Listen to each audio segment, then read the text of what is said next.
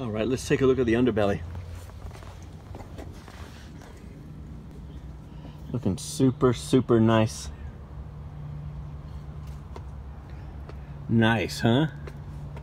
All matte black like that. Well, it's all weatherproofed. You know?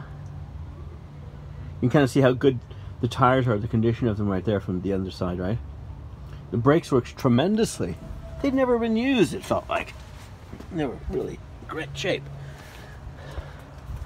Let's take a look under here now.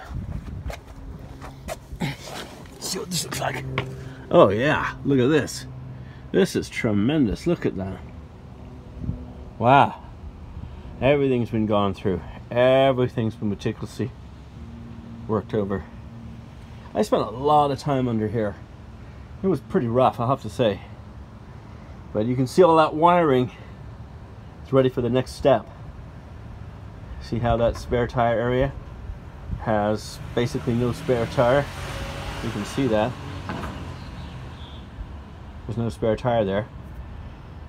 And people say, how do you put 2,400 feet of wire in an Airstream? Well, pretty much there it is. There's a lot of it right there. See how every single one of those thick cables is a multi-wire line. I think one of them has 12 in it.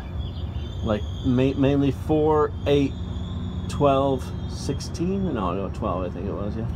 Gas lines gone through. I'm hoping that I have no leaks because I really went through that. Let's take a look at the inside. Let's see what's going on the inside of this baby.